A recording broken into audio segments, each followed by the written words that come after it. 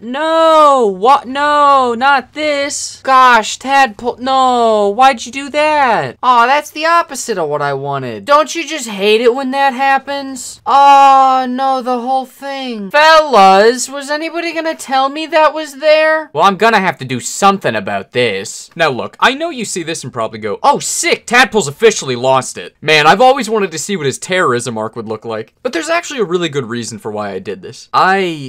Well, it was an ugly building. Maybe there isn't a good reason, but more importantly, I have some really cool plans for what I want to do instead. Now, lucky for me, it does actually involve just leaving this crater here. The problem is, it also involves a lot of blocks that I'm pretty sure I don't actually have. And by pretty sure, I mean, I know for a fact I don't have these blocks. Because to find them, I need to go to an ancient city. And if you know anything about, you know, 8-year-old worlds, ancient cities have not been around for 8 years. And I have been just too lazy to go find one. Now, if I want to find one, we essentially have two ways of doing it. I can go strip mining underground, and I will just find them if I do it that way. Or, fellas, I have recently become a psychic, and I couldn't tell you why, but the numbers 3512, 3272 have recently they're doing something special for me. Oh, cool. Is this an entrance to it? Oh, good. I did bring a few torches. That was definitely on purpose. Now, I'm not a complete moron. I am going to make a stairway that takes us down here. Well, those are two different statements. I know that these ancient cities are supposed to have, like, really cool stuff in them. All I'm looking for right now is to make sure that they have the... What's it called? Is it Skulk? I don't remember the name. That's the one! I don't think these are the ones that I need, but let me try it. Okay, so yeah, that is just Skulk. If my memory serves, I believe there's like a catalyst or something that I need to find. I don't know. I saw a video once where a guy like killed a cow and then it spread and it looked really cool and I want to try that myself. I think I have to be really quiet here too. Did I summon the warden? You're gonna shut your mouth if you know what's good for you. I haven't summoned the warden yet on my Bedrock world, but I'm fairly certain it's these little rat snitches that are gonna tell him where I am. So I need to avoid them. I need to try and get this.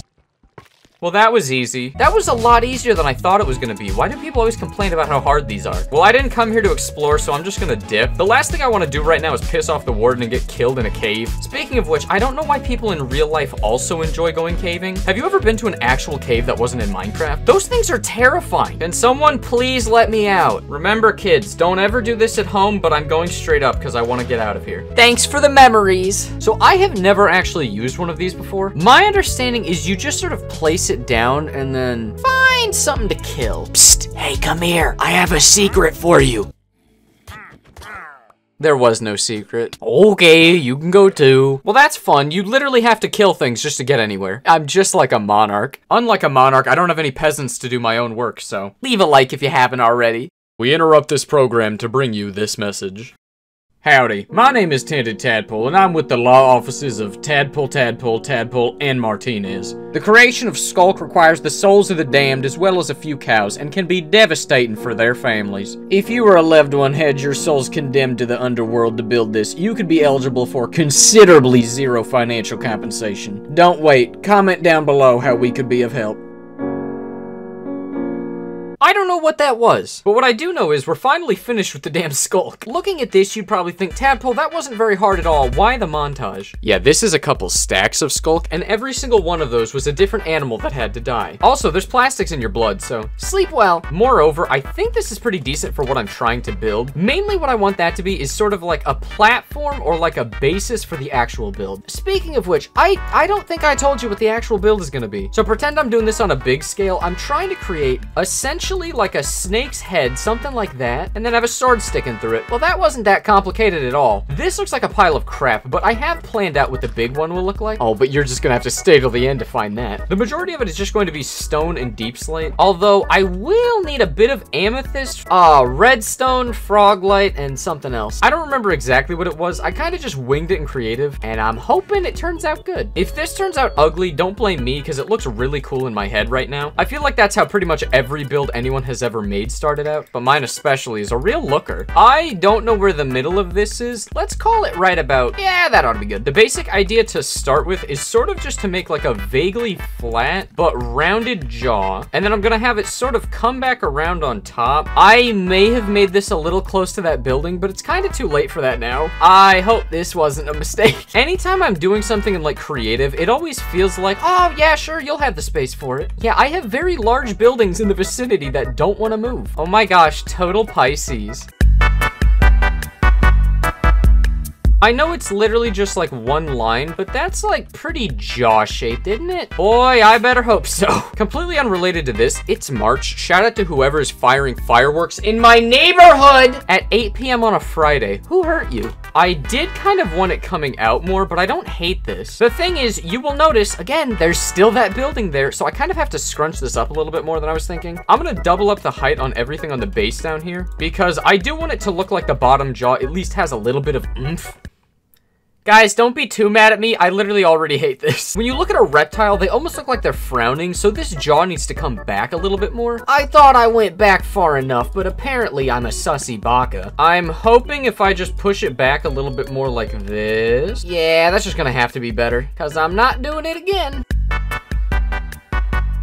Maybe the real issue here is because, hey, genius, what's like the one thing that snakes are really known for? I'll give you a hint. It's not that pristine jawline. We gotta get those teeth in, baby. Also, to provide like a stark contrast for where the mouth is, we're just gonna do it out of deep slate. I know deep slate isn't like the darkest block that I could work with. When I started doing this on Twitch, like half of the comments were, Tadpole, why don't you get some blackstone? It's a lot darker. Do you know how hard it is to get blackstone? You have to quite literally go to hell. And I'm a good Catholic boy. I ain't doing that.